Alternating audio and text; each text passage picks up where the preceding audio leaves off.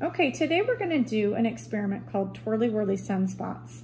And this is a model of what the sun's surface is like. And how we do this experiment is we grab some milk. We're going to pour this milk into this plate, just like that. We're going to let the milk settle for just a minute, okay? Now here we're going to pretend that this is the surface of the sun. But we know that the sun isn't just one solid color. We know the sun has different colors. We know that there are sunspots on the sun that are darker, cooler spots on the sun. So what we're going to do is we're going to take some yellow food coloring and we're going to take some red food coloring, okay? And we are going to put this in the center. We've got a drop there, a drop here, okay? We've got some drops there, and I'm going to put some red drops.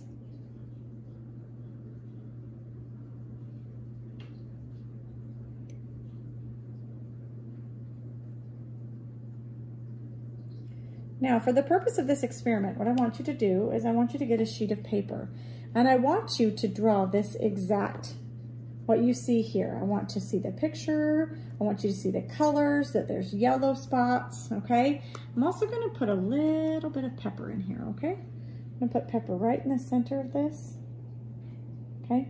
Now, I'm gonna have you pause this video, okay? And I'm gonna have you draw this. And when you're done drawing, I want you to unpause the video. Okay, welcome back. Now what we're gonna do is we're gonna take a Q-tip dipped in dish soap. And I want you to really watch what happens, okay? What happens with the colors here.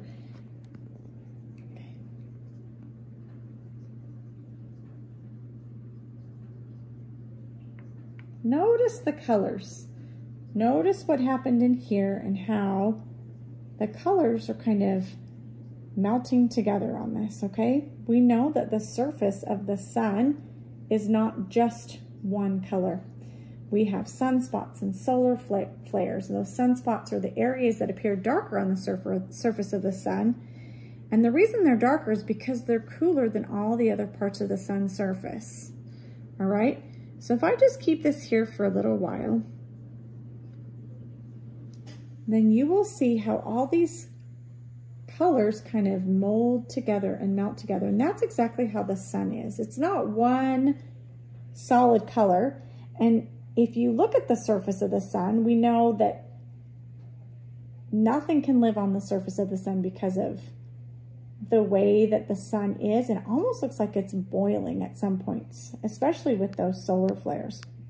But take a good look at this and take a good look at what this picture is. And when I stop this video, I want you to then draw another picture in your notebook of these colors and how these colors could look like the surface of the sun. You've got these different colors here, and those could show cooler parts and maybe some of these warmer parts right here, okay? Some of these could be those solar flares.